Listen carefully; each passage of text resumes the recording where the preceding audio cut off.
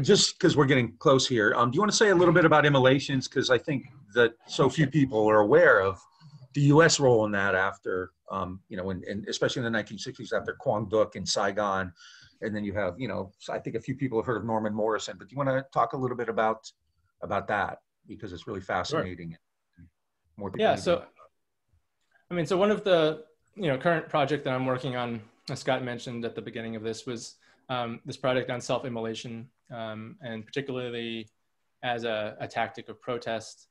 The iconic, if anyone here is Rage Against the Machine fan, you've probably seen their first album cover, is a black and white print of the self-immolation of Quang Duc in Saigon in 1963, which is, that's a Pulitzer Prize winning photo by Malcolm Brown.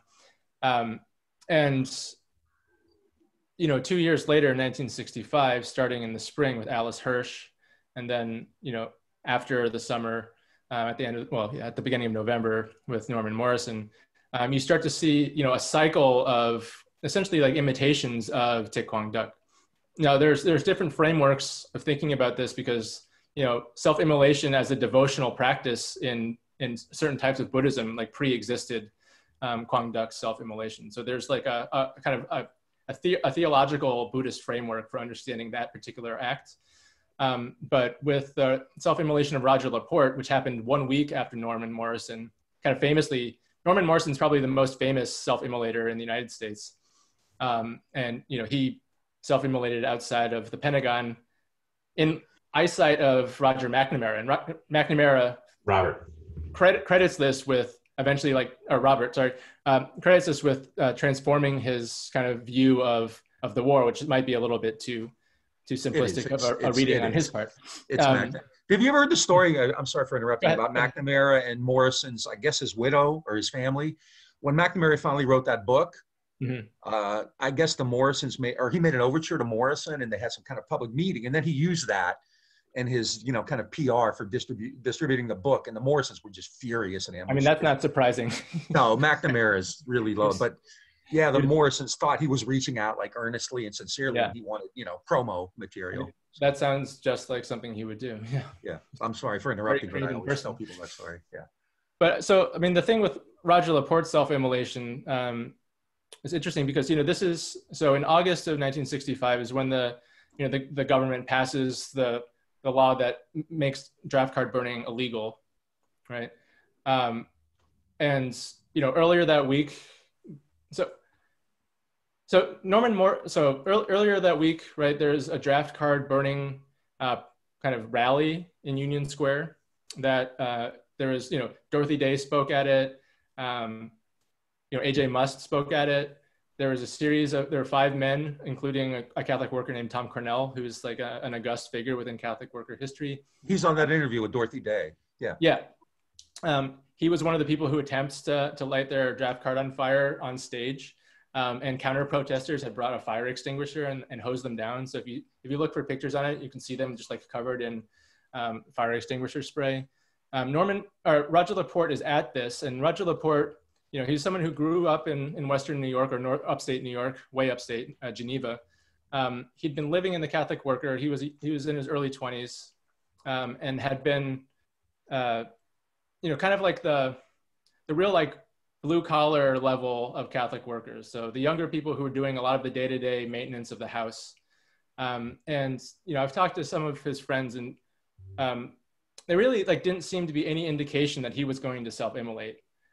There's some, I think retroactively, like people recalling his demeanor during this period of time as being like incredibly intense. But, when he finds himself, before sunrise, standing across the street from the United Nations building, in the like Midtown East, none of his friends have any inkling that this is going to happen. And so, he's found by a security guard, and as he's eventually wheeled into, as he's wheeled into the ambulance, he says, I'm Roger LaPorte. I did this as a religious act. I'm a Catholic worker. And, he dies the next day from burns, around his body. This leads to this kind of like epic part of Dan Berrigan's history. Dan Berrigan, was already a Jesuit priest at this time. Had been teaching at Lemoyne College in Syracuse, but eventually took a job in New York City to work for a journal called Jesuit Missions, which was the Jesuit priests' kind of missionary newspaper. And he had already made contact with some members of the Catholic Worker prior to moving to New York City, but becomes like increasingly incorporated into that world during this period in time. And in the days following Laporte's death, and this is where things get a little bit kind of, there's a lot of like a few conflicting narratives, but after Roger Laporte's death, the Catholic Worker goes completely silent while they attempt to kind of put together an explanation or a kind of a response. Obviously, like everyone is like deeply kind of traumatized by this event. And within a couple of days after Laporte's death, Berrigan gives a homily, a requiem mass in the Catholic Worker House in downtown Manhattan. Word gets around that this has happened, and there's a text of the speech in which Berrigan likens Roger Laporte's acts to Jesus's crucifixion, and recalls that sort of like laying one's life down for others, right? And this eventually makes its way back to Spellman, who's in Rome at the time, because this is during the Second Vatican Council. And as the narrative goes, initially, Spellman has him essentially like kicked out of New York. Now, Roger Van Allen, who's an emeritus professor at Villanova, has done some like very good historical research, and it actually seems more like Dan Berrigan's superior in the Jesuits at his job sends him to Latin America to get him out of town before Spellman hears about this.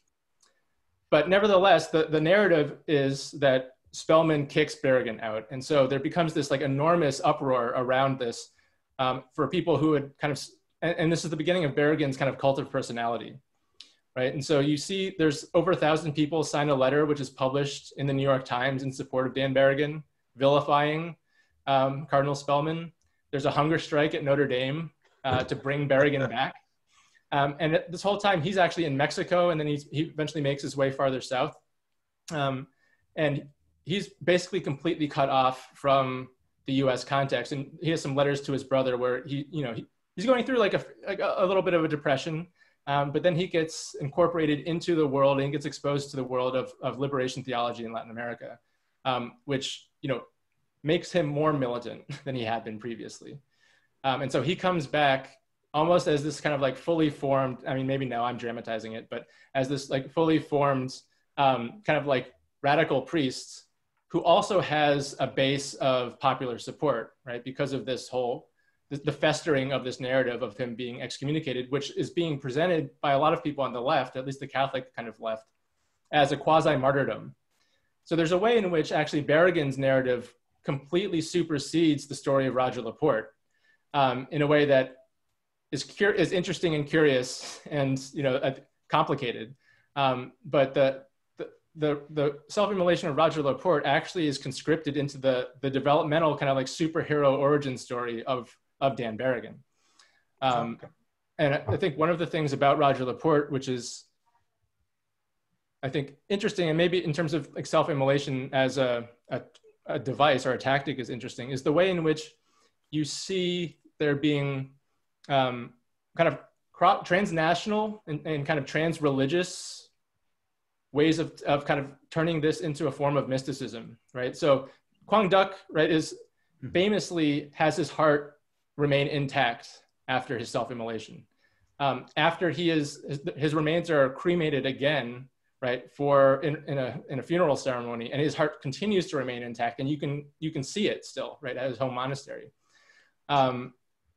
Roger Laporte and Norman Morrison, they both have streets named after them, right, in Vietnam, and they're seen as being, kind of martyrs of a kind, right, on behalf of the Vietnamese people.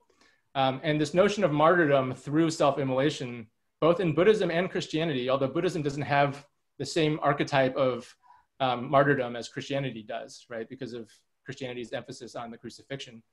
as being like paradigmatic story of the tradition, raises interesting questions in my mind about the relationship between suicide and martyrdom. And, you know, with Quang Duc, right, the kind of famous apologist of Quang Duc's self-immolation was Thich Nhat Hanh, who is now kind of well known as, you know, a meditation leader. But he, you know, he has a letter to Martin Luther King very soon after Quang Duc's self-immolation, where he explains that Quang Duc's self-immolation wasn't suicide at all, right? And he makes a distinction between the death of the body and the death of the soul, but also, you know, suicide as kind of moral violence in distinction to the martyrdom that he's kind of attributing to Quang Duc. People do kind of, there's a similar debate happens in Roman Catholicism, because of course in Catholicism, suicide is one of the only unforgivable sins, right? And that was how I was taught as a kid, right? That is like a scare tactic to prevent you from committing suicide, right? It's like, you can't repent from suicide, ergo, it's the only thing that's guaranteed to send you to hell. Whereas, you know, Berrigan's interpretation and some people who are more quiet about it, I think, started to look at Roger Laporte's self-immolation as a mystical act that was, you know, in some way akin to the crucifixion, like, and allowed for a kind of absorption into the divine through the act of death. And this is a framework that's actually very kind of early Christian, right? If you look at the era of the early Christian martyrs, someone like Ignatius of Antioch, you know, who is captured and is, you know, allegedly, I think, under charges of sedition from the Roman Empire, and marched from Turkey all the way to Rome, where eventually he's devoured by lions in the Colosseum. He smuggles letters back to his congregation that says, like, I can't wait to have my limbs ripped apart from me. I hope nobody comes to rescue me, because through this, you know, kind of pain and suffering and ultimately death, I will be united with God. And so again, right, with Roger Laporte's self-immolation, you see this like very mystical way of thinking about an act of protest that is part of a worldview that's like completely beyond what it appears to be on the kind of surface level. Now, we don't know if Roger Laporte actually believed all of that himself, right? Because we don't have his own like writings, you know? But in terms of how he's operated as a figure, and in a sense, like how Dorothy Day also operates as a figure, you know, once they've passed, they're no longer really like their own subjects, right? That they're subjects to the interpretation of people who admire them, and in the case of Dorothy Day in particular, like revere her as a saint, you know. Yeah, you see similar narratives about people like Nat Turner and John Brown. John Brown for sure. Yeah, I mean, of course, the gallows as holy as the cross. Yeah. Yeah, and of course, I mean, John Brown. There's, you know, famously like drawn basically like as Moses, you know, in this one depiction. Yeah, sure. Yeah, I mean, Laporte doesn't have that much of a following, but there are, you know, it is kind of like whispered a little bit. Yeah. You know, I've talked to a lot of Vietnam vets, especially the VVAW types, and it's amazing how often Morrison, Laporte's especially name comes up, Alice Hurst especially also, but it's just crazy. Like these Viet vets, like many of them talked about Norman Morrison. That's where I saw the pictures of Norman Morrison on Roger Laporte streets and things like that. So, I mean, it was bigger than I would have imagined, you know, because apparently like a lot of these guys in Vietnam, you know, in uniform are talking about it, so. Yeah, and I think, you know, with Vietnam, you know, especially the imagery of Quang Duc's immolation, and I think this might again like ping pong off of the American self-immolations. And Quang Duc wasn't the only Vietnamese person to self-immolate. No, he was the most famous. There are a lot, yeah. But this is the era of napalm, right? And the imagery specifically of like fire, right? Like auto cremation is how some people talk about it. I think has to be particularly powerful during that period of time. Oh, I think so. Well, but continues. I mean, but not for nothing continues to be. I mean, self-immolation is still a thing. If I have a Google alert about self-immolation, let you know that it's. I mean, it's still ongoing. You know, since 2009, there have been over 150 documented cases of self-immolation inside Tibet, or you know, in Tibetan communities, and Tibetan communities actually are also reading those self-immolations back into relationship to Thich Quang Duc. And so there is this way, right? And I mean, and, you know, and during Arab Spring, during the Cold War, there's also like famous self-immolations. I mean, self-immolation, you know, yeah, Arab Spring, Mohammed Bouazizi, right? There's a lot of ways in which self-immolation continues to be, you know, exerts a certain kind of like, I think, power by force of its sheer kind of horror, in addition to what other like conceptual framework you might attribute to it. It's like, it's unimaginable in a particular type of way that other forms of death aren't, you know, because, you know, we all have, it's the idea, because it's so prolonged, right? And it seems so violent in its actual like form.